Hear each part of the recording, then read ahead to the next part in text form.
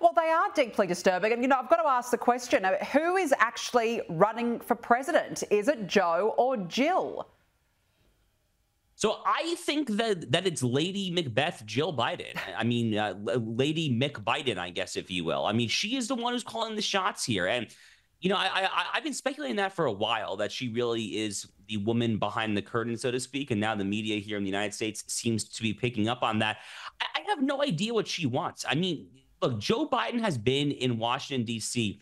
for a half century. He first got to the U.S. Senate in 1974. He's run for president 3 or 4 times. The first time was before I was even born, back in 1988. What more could you want? I mean, you've had the reins of power. And, even holding aside this Lady Macbeth just zeal for power, if you are a wife, shouldn't you have some sense of humiliation and shame when your husband gets out there and just completely embarrasses himself in front of the entire world the way that he did on that CNN presidential debate? Even if Jill Biden is not an American patriot, and I have good reason for suspecting that she probably is not a staunch patriot, even if you're not, surely you care as a wife to your spouse, who the most recent reports show there might be Parkinson's disease, medical experts now coming into the White House. It's a mess. It's an absolute mess. But yes, Joe Biden is definitely not calling the shots. He's definitely not the one who's receiving the classified information every morning in the president's daily brief. He's not the one who's making the life or death decisions with the nuclear football. And again, as an American myself, I gravely fear for this country, and everyone around the world ought to care, because America obviously is still a superpower, at least nominally speaking. Absolutely. It's extremely concerning when the leader of the free world has been reduced to a baby and is no longer calling the shots. And now it's been revealed that for his events, President Biden's staffers actually prepare a short document with large print and photos that include his precise path to a podium. Not that he ever gets it right, but how tragic. I mean, the guy can't even walk into a straight line to the podium without some direction. But here's the irony of all, okay? So Axios, I'm happy you flagged Axios. Axios is a liberal Google-funded outlet here that is in the tank for Democrats. And Axios, like many of the liberal corporate media here in America, has now gone all in over the past week and a half, trying to shunt Biden aside.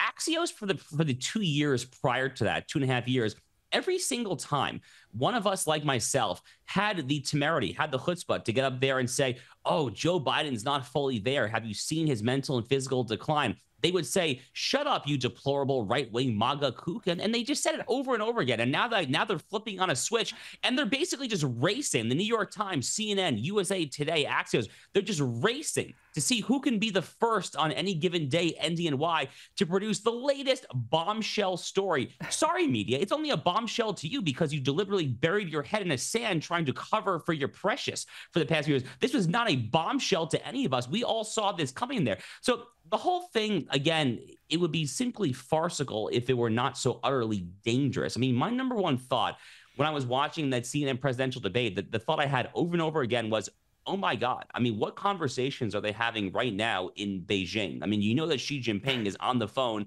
with the People's Liberation Army. They're probably saying, let's go invade Taiwan probably the day after tomorrow. So it would be merely pathetic if it weren't so actually dangerous. Spot on. And the White House is more concerned of whether or not the president can walk in a straight line to a podium. Meanwhile, there's actually big global issues out there that are completely being ignored. Now, a former Obama advisor, Van Jones, has suggested that Vice President Kamala Harris is effectively being positioned as the party's de facto nominee, regardless of President Joe Biden's official status in the race. I mean, talk about desperation. Kamala Harris has been one of the most unelectable people in Democrat history, and yet she's the de facto. Look, Kamala Harris is a bad politician. I mean, she did not win a single primary vote in the 2020 Democratic Party primary. She was out well before Iowa, which voted first that year in the caucuses. She was explicitly tapped to be the vice president solely for identity politics reasons. And, if that's really the Democrats' best shot, then that says a lot about the current state of their party.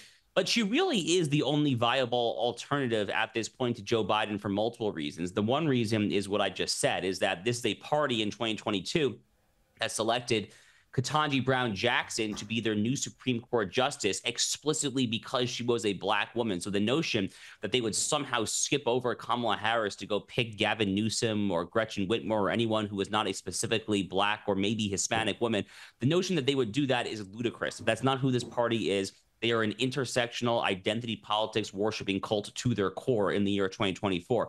But the second reason why it can't be anyone other than Kamala Harris is because in America, our campaign finance laws are somewhat complicated. But essentially, if you donate to the Biden-Harris campaign, and right now that campaign has over $200 million sitting in its bank accounts, you can't just then transfer that money to a different entity. That money either sits there or it might go back to the donors, or maybe it goes to the DNC, the Democratic National Committee. Frankly, it's actually an open question as to whether that money would even stay there if Joe Biden drops out, because say it's Harris Whitmer or whatever, it's a different entity. So it's legally untested as it is, but if they want any chance of keeping that $200+ million, it would have to be Kamala. But again, the fact that this is the choice that Democrats are facing, I think, says everything you need to know about the current state of their party. Gee, it speaks volumes, doesn't it? That's incredible to hear. Now, look, Donald Trump looks likely to announce his vice president just before or during the Republican National Convention next week. Who do you think he might go with? Well, I'll tell you who I think he should go with, and he happens to be one of the front runners. So my answer is basically the same both ways. I think that he should go with J.D. Vance, who is the young, precocious 39-year-old senator from Ohio, and I'll explain to you why. You know, a lot of people, when they start playing the vice presidential sweepstakes game, they start doing a little checklist. Okay, who fits a certain demographic box? You know, that's why you hear a lot of talk about Tim Scott, because he's a black man in the U.S. Senate, or maybe Ben Carson, who was the black former HUD director. And then you see some people talk about, oh, who was in a certain key state? Okay, maybe Glenn Youngkin in Virginia. To me, J.D. Vance is the best pick for at least two very important reasons. One is, if you get down to brass tacks, the way that you win a presidential election in the United States is via the Electoral College. It is a race to 270 electoral votes.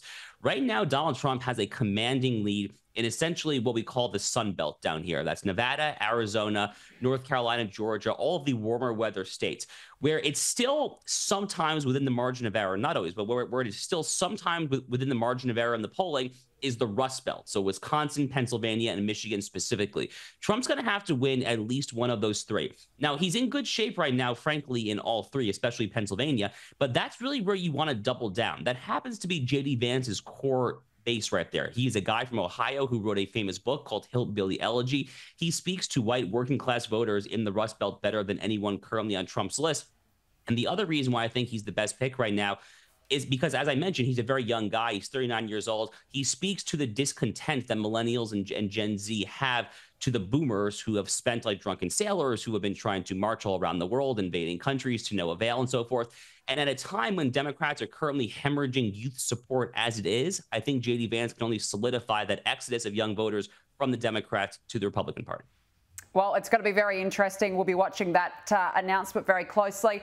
Now, just before we let you go, woke activist groups are opposing a sex trafficking bill in California, complaining that it will, would you believe it, harm the LGBTQ community and people of colour. Listen to this. Studies have shown that LGBTQ people, particularly gay and transgendered individuals, are more likely to be charged with sex offences compared to their heterosexual counterparts. For instance, LGBTQ individuals are 9 times more likely to be charged with sodomy. Measures like SB 1414 lead to higher rates of incarceration, longer sentences, and increased difficulties in finding housing and employment. I mean, we can hardly be surprised, Josh, that this is a sort of response we get from the woke activists. What on earth is going on here? So, look, I mean, if you're trying to pass a bill that is a child safety bill, probably the number one thing that is happening in America and in all Western nations across the world, for that matter, that is the antithesis of child safety is genital mutilation and chemical castration that comes about via so-called gender-affirming care, which is currently one of the greatest things that the LGBT rainbow movement has going for it. I mean, they very much adore these so-called gender-affirming surgeries. Again, I refer to it usually as chemical castration or genital mutilation. So it kind of just goes without saying that if you are part of this woke LGBT mafia, then you are going to oppose a bill in the name of child safety. But, you know, the silver lining is when I see a story like this, that the people who come out in opposition to a common sense legislation like this they're only ultimately making a fool of themselves. And if you are kind of a sensible, moderate, middle of the road person out there still trying to decide where to put your political loyalties, you see a video like that and you say, wow, I want nothing to do with them. You're spot on. I think many people can share that view. Josh Hammer, thank you for joining us.